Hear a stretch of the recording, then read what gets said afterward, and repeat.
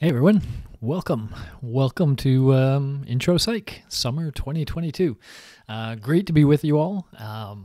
We're going to have a fun time this summer, I hope. So my name's Steve Jordans, by the way, for those of you who may not know me. I've taught the Intro Psych courses, both half here for many years. Now I mostly just teach this first half, Introduction to Biological and Cognitive Psychology. I know this summer, the second half, Psych AO2, is happening at the same time, and some of you may be in both courses. That one will be taught by a couple of graduate students that are teaching that course. The two will be very similar though, and a lot of the like for example the TopHat textbook you can use in both of those courses for that one cost that covers both of those courses. And in fact what you'll see is a lot of the way we do things I think will be the same. I don't know exactly for sure how they're going to set stuff up, but often the courses are very similar, so once you're kind of comfortable in one, you're comfortable in the other. All right, some things will be different, and one thing that will probably be different is the way we present lectures to you, and that's what I want to talk to you about today, because I'm going to take you on a little bit of a journey of where I've been, where I'm going, and where this summer fits in terms of lectures. So let's kind of scoot along a little bit. Let me give you a little bit of history. Of course, before the pandemic, I would typically teach in a lecture hall. So you guys hopefully have seen the ARC, the Academic Resource Center. By now it's a 500-seat lecture hall. And our way of doing things pre-pandemic was that I would lecture twice a week, at least. Every now and then there would be a third, but pretty much twice a week for an hour each time, 50 minutes each time. And students could either physically attend the lectures as you see them here, but we were also videotaping me as I did my thing, and those videos appeared later that same day via something we call the web option. And so students had the option of attending the class in person if they liked to be there while lectures were going on, or they could watch the lectures later online. Okay, so now the pandemic hits, and of course we were already partly online, so it's in some way I could have just kept doing what I was doing but not have the live lecture component, but I didn't do that. I changed some stuff, and specifically I hope you've now seen TopHat. We should have given you a sense of that with the syllabus. TopHat is where your textbook, for lack of a better term, is. I don't like to call it a textbook now because they've become something more than a static textbook. But certainly that's where you'll do your reading about the content. You will be continually questioned about what you've been reading, which is really good for your study, for your memory, to retrieve the information you just learned. We'll be talking about that throughout.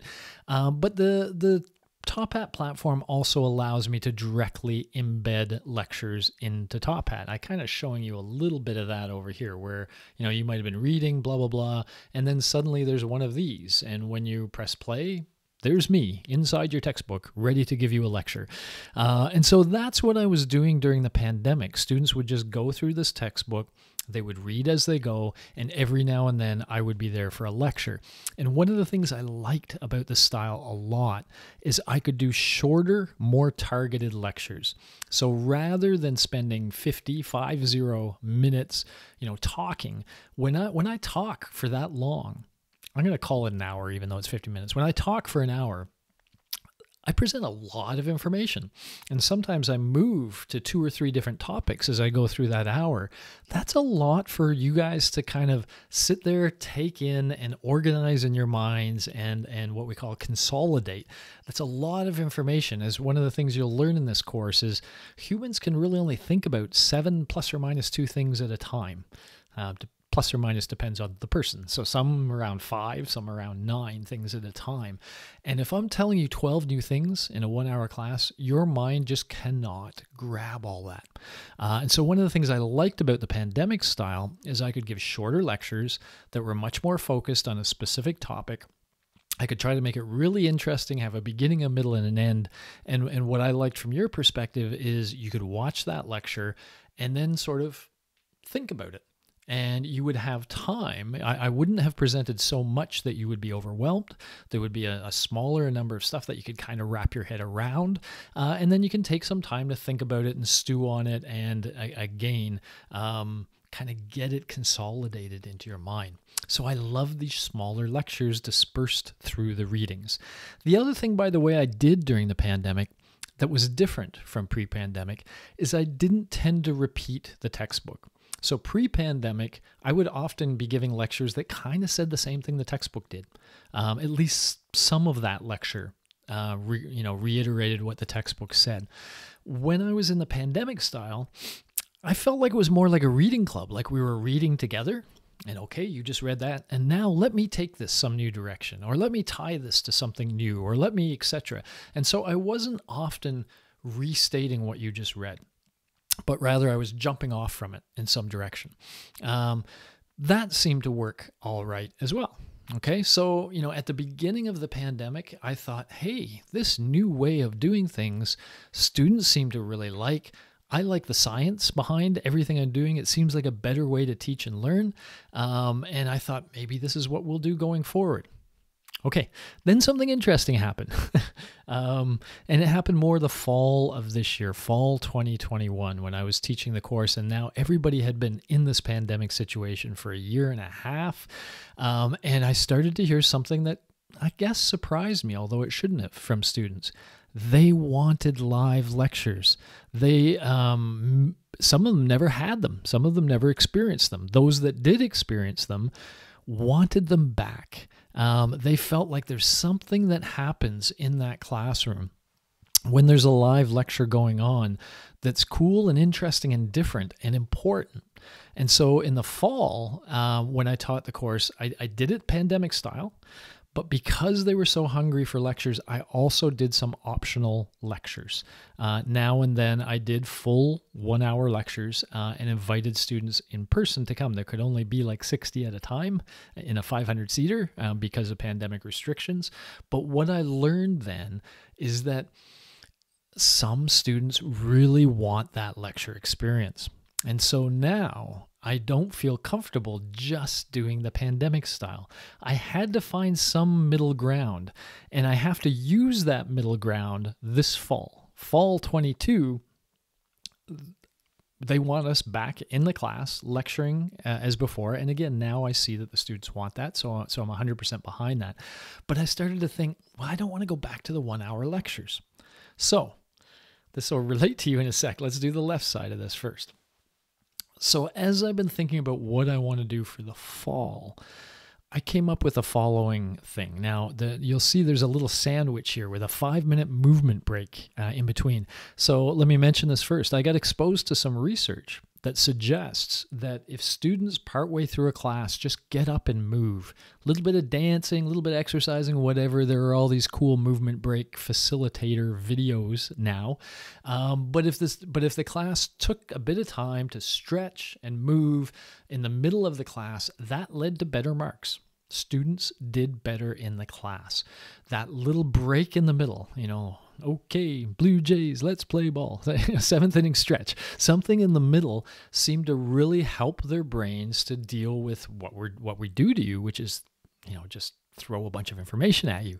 And so what I'm imagining in the fall is I'm going to take those 1 hours and I'm going to break them into 2 smaller lectures. So a 20-ish minute lecture, and then a movement break, and then a 20-ish minute lecture. That's what the lectures are going to look like in the fall of 22. And then we will take those 20-minute lectures that I deliver, and we will put them into TopHat. Just embed them in the right places they go. So now students who want to go to the lectures can go to the lectures, but they're still getting those smaller bites, albeit they're getting 2 bites in a row, but it's the best we can do. Those who want to watch it in a sort of pandemic way can do so as they go through. So that's the idea. And when I figure it out, we need about 8 mini lectures per chapter. So about 20, that math doesn't work very, very well. So that would be 64 overall, not 24 overall. I got to change that. That's okay, because there's 8 chapters and about 8 mini lectures per. Okay, that's what I'm going to do in the fall. So now, what am I going to do this summer with you guys?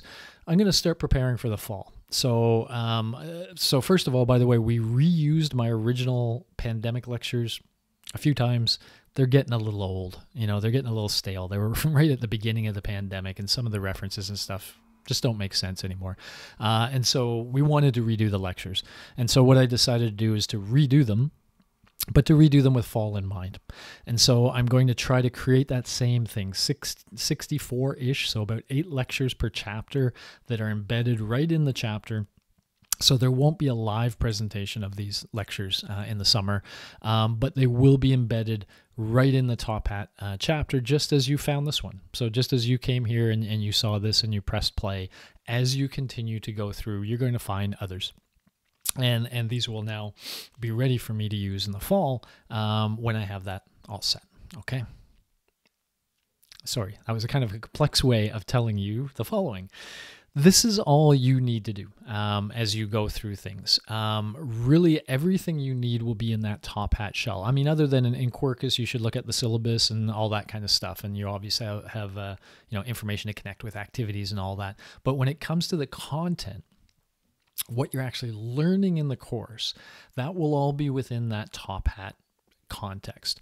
And so, really what you want to do is, first of all, keep up with your reading. So just to be clear, the pace of things, we have a 12-week course and we have 8 chapters that we're covering. And so what that means is we cover 2 chapters every 3 weeks. Okay, so about a week and a half per chapter. You really want to get on that rhythm. You want to be reading chapters at that rate and keeping up with that. That's the first and most critical thing that you need to do as a student to do well. I need to do that too. So I need to stay ahead of you on that rhythm and make sure the lectures are there. Because as you go through, you're going to read and you're going to run into my lectures. And so when you come to the lectures, watch those lectures as you do your reading. And I'll try my best to make them integrated so that it all sort of flows and works really well. You'll see all through TopHat, even after my lectures, I will add some questions about what I just told you. And, at some level, it seems a little weird. Well, you just told me something. Now you're asking me what you just told me. I think what you'll find as you go through it is the questions help you confirm that you understood what you just read, or that you didn't understand what you just read, in which case you go back, and check them out. And so the questions they also give you what we call retrieval practice.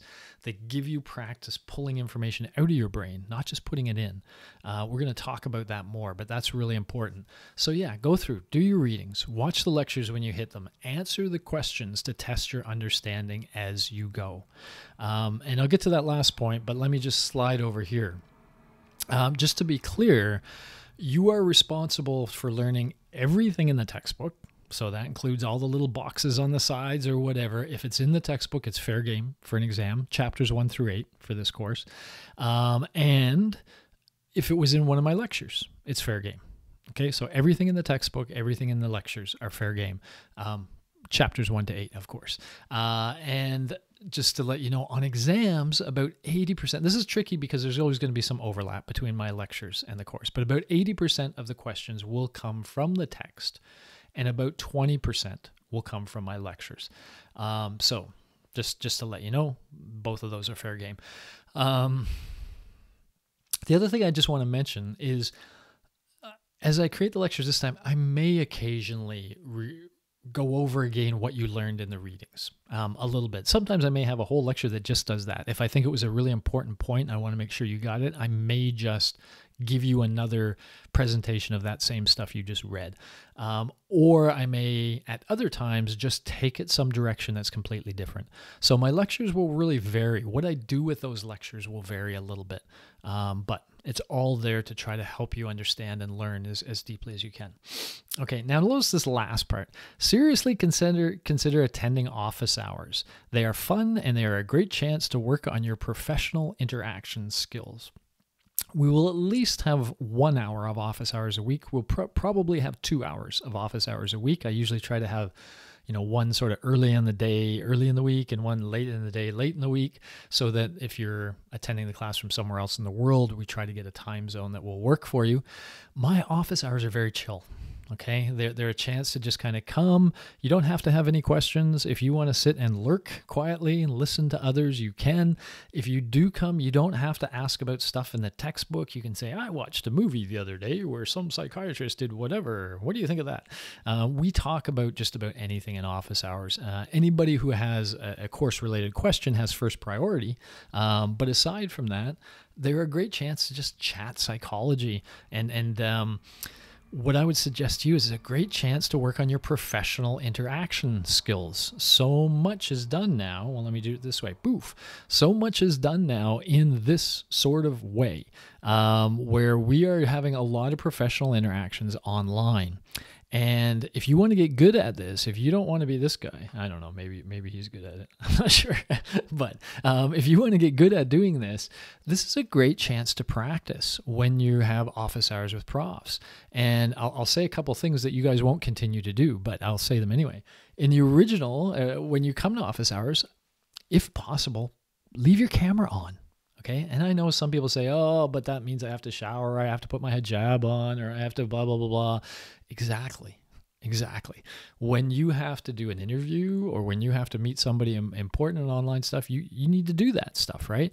And so this is a chance to practice coming on, being a professional kind of person, interacting with your professor, interacting with your fellow peers, and really working on the skills of collaborating with people in a video conferencing kind of context, and doing it in a professional way. And so things like, for example, turning off your camera. We know why you turn off your camera, because you only want to half pay attention, right? And you want to wait till somebody says Marks, and then you go, what's that? And then you listen. But what's this mean to the person talking? Imagine you were talking to somebody face to face, and the moment they started talking, you took out your phone and you were playing around with your phone and you were just half listening in case they said the word Marks. They wouldn't like you very much. They wouldn't want to keep talking to you. They would prefer not to be in the same room as you. That's the same sort of thing in professional context online. Even if you're not talking, you should have your face there. You should be clearly attending. You should not be distracted with other stuff. You should be plugged into this moment and interacting with other people in this moment. That's what I suggest you use office hours partly to practice. Now, why should you bother? I'll tell you why. Because 2 or 3 years from now, you're going to be applying to some program, and it's going to say you need a letter of recommendation from a professor, and you'll be like, ugh, okay. What do you want in that letter? Well, they want somebody who knows you all right, who's seen you interacting in an academic sort of context, in an intellectual kind of way, who's had direct interactions with you. That's what office hours are great for. Put on your little scientific geek hat. I use geek as a high term of endearment, by the way. Come to office hours, ask geeky questions. Then if you come to me and say, hey, Professor Jordans, remember me? I was in your office hours a lot, and I need a letter for whatever. Could you write a letter where you speak to whatever? If I know who you are, and if I've had interactions with you, I can write you a letter. And that's super, super valuable for you. But I cannot tell you how many students get to 4th year having never talked to a professor and then saying, can you write me a letter? And I say, well, I don't know you. All I know is you're great. I can write you a letter, but it won't help you. But that's all I can do. So this is a good chance to start getting to know professors, interacting them, getting to know your fellow peers, all of which is really, really kind of important. Networking. Okay. All right. So I went on for a little while here. The big point I want you to take from all this is, as far as lectures go, they're just going to appear in the textbook as you go through, read them watch them as you read, and everything should be kind of cool. And as you're doing that, keep an eye out for office hours. Consider coming, at least to the first 1 or 2, get a feel for them. You'll realize they're pretty chill. And then you can decide what you want to do from there. But I highly recommend you check them out. Alrighty, you will see me all through this textbook. I live here this summer. So all cool. I hope you all really enjoy the course. I hope you enjoy this sort of TopHat style of learning. And I'll be here. We'll be having fun this summer. Alrighty, I'll talk to you later. Bye-bye.